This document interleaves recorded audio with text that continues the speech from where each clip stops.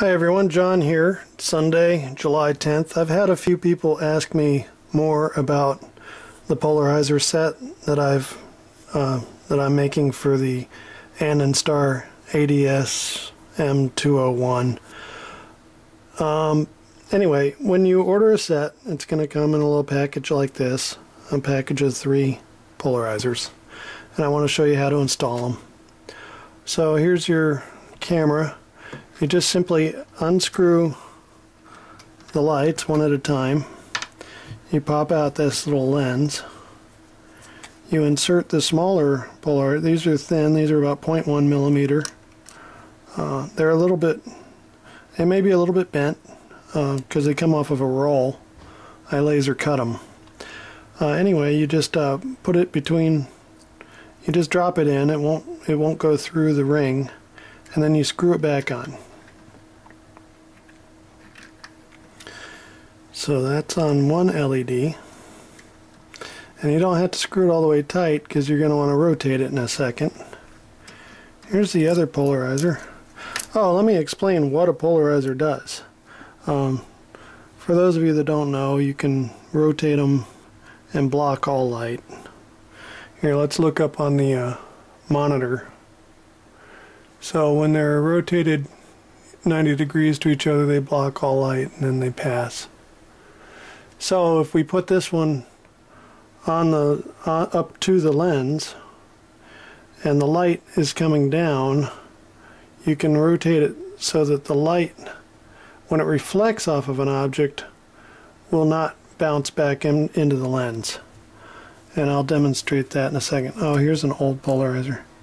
So yeah, here's taking the second one out. You just drop it into this space. It won't fall through. Put the lens back on. Screw it back in.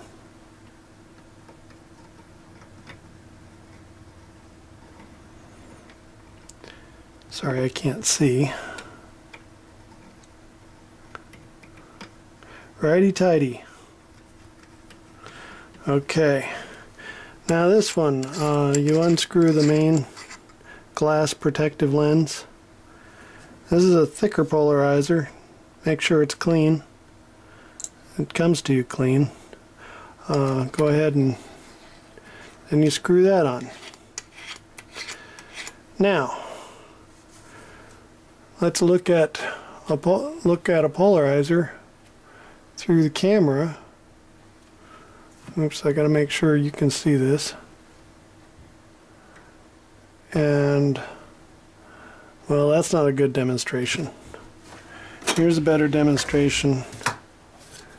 Here's a circuit board. You can see this light reflecting off of here. So, I was pointing right here. It's reflecting right off of there.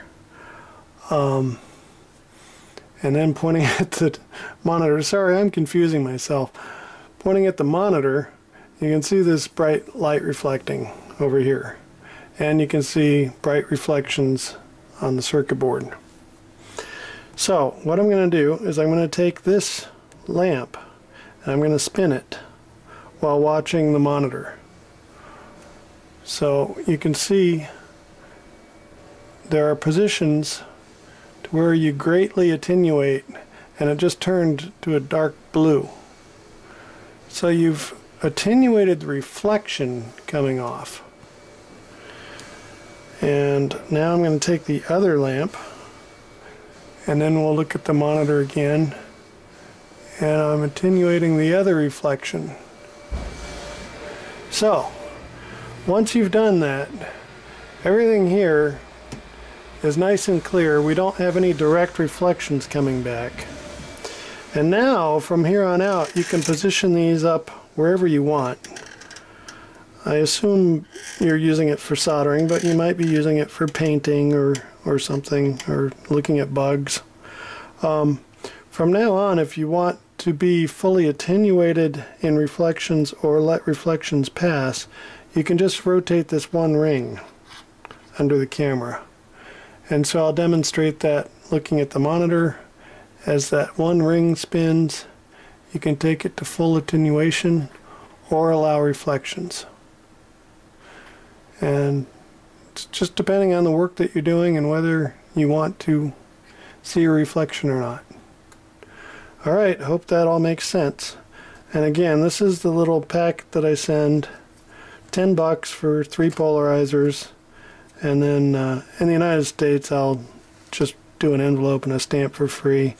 If you're overseas, add another $2 for international mail. Alright, thank you. Bye.